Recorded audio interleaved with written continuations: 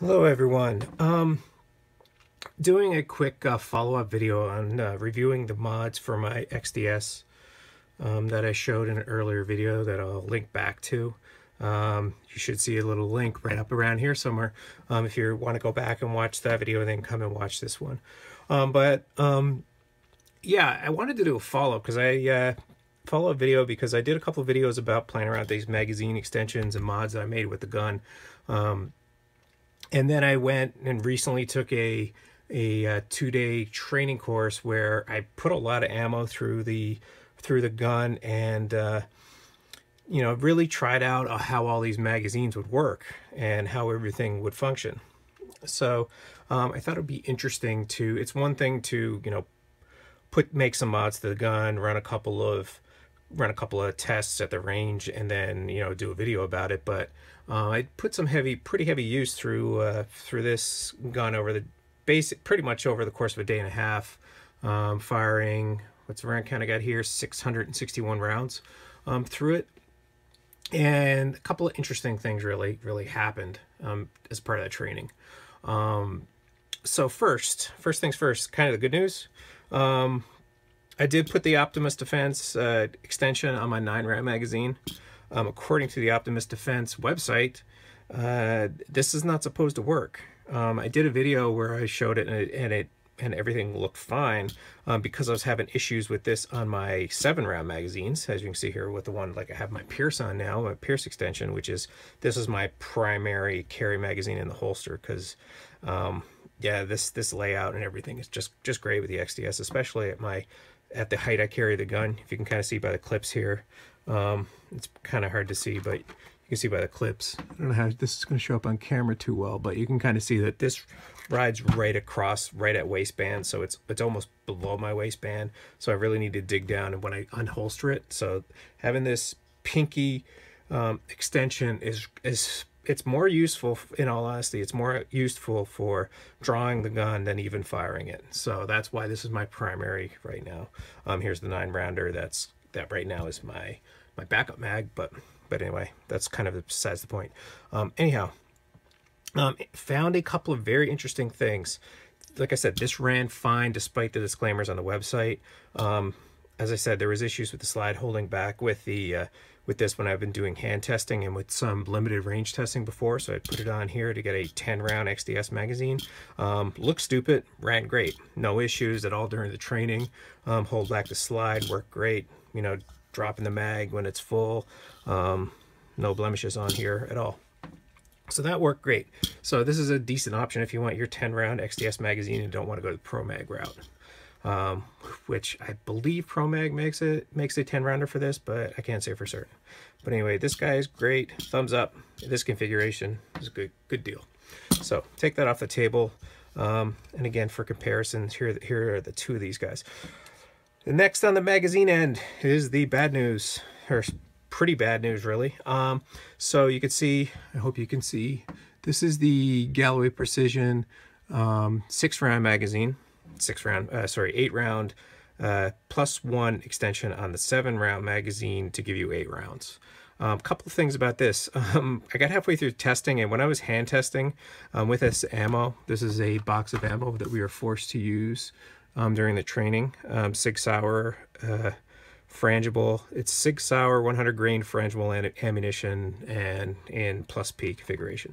So the +P kind of beat up my hands a little bit during the training, but that's what we were using. You know, here's the round. You know, it's basically a copper bullet. But anyway, that's besides the point. We'll touch a bit more on the ammunition a little bit. But the interesting thing with this extension, I noticed after using it for a while, and I don't know why that necessarily is, but it started holding back the slide. I was like, oh yeah, this is great. This is awesome. So maybe this really does work.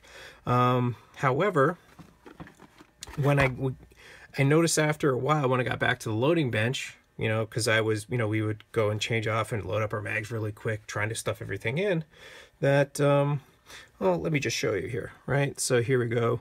Right now there is 6 rounds in the magazine.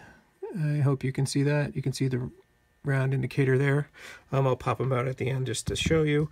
There's 6 in, and there is 7 now, right? There's 7. So this is this extension. You're supposed to get 8. And no. In my mag anyway, at least this magazine, my 7 round magazine with this extension, this +1 extension suddenly becomes nothing more than a grip extension. You know, the round doesn't fit in there. So what happened? You know, we're at a training course. We're going through, we're dropping the mags, reloading and everything else. It seems like I would pretty much say it must be something to do with the spring tension in here. It doesn't look like the base plate moved at all, but it looks like the spring tension is such that when it's dropped on its end, like you would, it suddenly dislodges something internally to the magazine. And right, there's 4 that was in. Here was our failed 8th. And something dislodges, so the spring doesn't fully compress down into the extension any longer. Make matters worse, you know, it's pretty reproducible. When I got home from the training, I took this apart, reset everything, and I got back the full 8 capacity in this configuration. I was like, oh, okay, that's great. But I bet you if I drop it again, it's probably going to go back to the same configuration. Literally before I started recording this video, I just dropped this magazine empty on the concrete floor in my garage here about 4 times, tried to load it up, and you saw the results. So, yeah, a lot of questions about this. Like I said, I really hope at some point to find a plus 10% spring for this. But right now, it seems like it's a pretty big waste of junk, especially for me, for my gun, in my configuration. I'm assuming it's due to this spring tension internally, and that a better spring would really fix things, but I don't know. I definitely would want to try a heavier spring to see if the slide will lock back. And, you know, we can just do some quick testing. I know this might make some people nervous. There's ammunition on the table, and just to test the... See, it locked back, kind of consistent with my previous video. There's, you know, very little tension pushing up on the slide to keep it in there. You know, it seems like after the training, it's been working a bit better to at least hold back the slide. But again, it's not pushing up very much. Like it should really be up right here, like these other magazines would. But I have ammunition on the table. I'm not going to go too crazy testing this stuff around. All my magazines are loaded. So anyway, this, if you see it, I really recommend not buying it. I bought it, probably still going to use it on and off, but I'm pretty sure this is coming off, and I'm just going to put the flat base plate on here, or look at getting more Pearce extensions. I'm not going to put this on my like 9-round magazine, because then it's going to look really stupid, even stupider than this. But yeah, really disappointed. Really disappointed in this. So maybe we can revisit if I find another magazine spring, but right now, you know, don't buy. It looks good. It's very, you know, it feels great. You know, it's aluminum, it's machined, it's painted really well. It's a bit scuffed up from dropping it a few times here now, but yeah, it's just not working well. So that's it. All right, last thing, I was training mainly from appendix, reholstering a lot into this. One interesting thing, you can see it's the Ventcore is really starting to contour to the gun and to you know, the shape of the gun and into my body, which is great. As I should say, this is a Stealthgear USA holster, which I love. I love this. This is great. Work great for training, even though, you know, I'm, you know, a little soft around the center. Trying to reholster this, it does kind of, you know, and again, reholstering is not a race, but trying to reholster this, you know, up against my body and everything else, I really was pretty much pulling this back and then inserting the gun like so. If you can kind of picture that, you know, we learned how to reholster appendix properly, and I was doing a little bit of rubbing of the slide against the holster. And this is pretty much from the from one full day of training, where it probably reholstered the gun into this must have did about between, you know, 50 and 75 times. So it is a little bit of wear. I don't know what their warranty is, but you know, this really doesn't bother me yet. But this worked great for the training. One thing I would say about it, and the soft back, and being a little soft around the center, and I was wearing an undershirt. I did have one occurrence where I was in training. They had me sitting in a vehicle and I tried to reholster. It was the third time while I was sitting in a reholstered. And it's kind of the reason why I love the XDS. And didn't notice until I got out that I had reholstered the gun put the gun in the holster, and I had caught the shirt completely, pushed it into the trigger guard. I would think with the soft backing, it kind of expanded pretty much to let everything fit in. But, you know, it makes one a little nervous when something like that happens. But, you know, had that extra little bit of safety where I was trying to, you know, angle the gun as far away from my body as possible, so it wasn't pointing at anything super dangerous. And of course, when I reholster like this, right, with the trigger, with the grip safety completely unengaged, which is one of the reasons why I like XDs, because you can just be really, really safe. You know, when everything else fails, I was doing everything else kind of safe. I caught the shirt in here, even if the shirt had gotten in here somehow, you know, nothing was going to happen, right? Again, even this, I'm sure I get comments that this is kind of stupid that I've been playing with it and all of a sudden I got my finger in here in the trigger, irregardless of the safety, that there's ammo on the table and all this, but, you know, whatever. It's safe. It's unloaded. So that's it.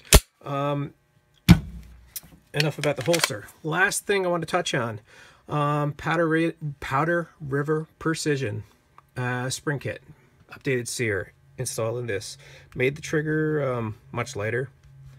It's much more a joy to shoot. You can watch that other video if you want my thoughts on the trigger kit. However, 661 rounds, I did get 2 light primer strikes. With this ammo. I don't know if you would consider the primers hard or not, but this is a typical, and this sucks on the iPhone. It's hard to get it to focus. And it doesn't want to focus too well. Let's see. This is a reload, so I picked up some brass. That's pretty much I don't know which person in the class actually fired this, because we just swept up a bucket and I took a bag coming home. That's the typical primer strike. You know, when I had the light strike, at least one of them, I found the round again. It wasn't as pronounced as that, but it was, you know, a very small dimple on the primer. I have been unpriming a bunch of this brass, and every one I pretty much looked at looked pretty similar to that. So I don't know if it was ammunition related, but you know, again, this is what I was using. Sig Sauer frangible ammo. And yeah, like I said, 2 light primer strikes. I was really bummed at the end of that first day, and I should say 661 rounds. This was in the first day. I got 2, not on the second day. The first day I fired a little over 200 rounds, so I got 2 light primer strikes. Second day was another 460 or so rounds, or 450, and no issues on the second day. Second day, what I did encounter a few times is, and I've had it happen more with the XDS than my other guns, was we were doing timed holster draws and trying to shoot, and I had a bunch of times where I was having poor draws and I was drawing like this, and I did not engage the grip safety, or I didn't engage it enough, which will validate people out there that would say the grip safety can mess you up. It's, yeah, it can happen. Part of me is thinking is like, yeah, that happened in training. Makes me wonder what would happen when I'm actually out carrying, how I would deal with that. After it happened the first time it happened, I paused for a second and then realized, oh, my grip is screwed up, and just readjusted and had no issue. It happened a couple times after that, and it wasn't even a second pause. It was, you know, dead pull, crap. Let's say, to reset that, pull, you know, trigger wouldn't move, you know, with a poor grip, quickly readjusted, you know, it probably cost me, you know, quarter of a second or so. But yeah, that's this grip safety. If you pick up a gun that has a grip safety, you need to train with it, because it's going to happen to you. And especially when you're in training, you know, I've had it happen. XDS service never happened once. My XDM had happened to me once, first time that I was trying to shoot around a barrier, you know, back months and months and quite a while ago. And then I quickly realized after what had happened. With this, it's happened a few more times because the grip's smaller and the grip safety is a little smaller, but it, you know, you quickly learn to readjust. But it is a real thing that you need to train with. It's just, in my opinion, it's no different than learning how to deal with you know, failed feeds, or your slide failing at the lock back, or you know, training to engage or disengage a safety when you're on a 1911 or other guns that have a manual safety. So that's about it. So right now, I would say I'm still pretty happy with the Powder River Precision Trigger Kit. It did a great job of making the trigger great. A couple of light primer strikes are not a big fan of, obviously. I had none prior to the spring kit, and now, like I said, 660 rounds at training, probably another 150 or so before that, so 800 rounds in. I got 2 light primer strikes, so it's something I'm going to watch pretty much going forward, to try to figure out what the failure rate is. You know, it might be somewhat ammo based. We'll see how it goes. And if I ever get to the point where I deem it unacceptable, you know, I'll probably put another update video and let everyone know. So that's about it. So let me know what you think of the video. Again, this is not the greatest stuff. This is iPhone on my reloading bench talking about some of my experiences. I do appreciate the fact that I am getting a few views about of my videos. You know, I got a handful of subscribers, which feels nice. And again, you know, thousands of views, which, you know, it's an iPhone on a loading bench, and you know, people watch, which you know, feels pretty nice. You know, so that's about it. If you have any questions, comments, please add them. I'll try to update. I'll try to, you know, I don't get a crazy amount of traffic in the comment space, so I tend to be pretty active responding to them. And if you have any other questions, you want to see another little video or two, I might just, you know, find 5, 10, 15, or in my case, 17 minutes and make a video to show you what I think or show you what I got. All right, thanks, everyone. Be out there, be safe, and thanks a lot.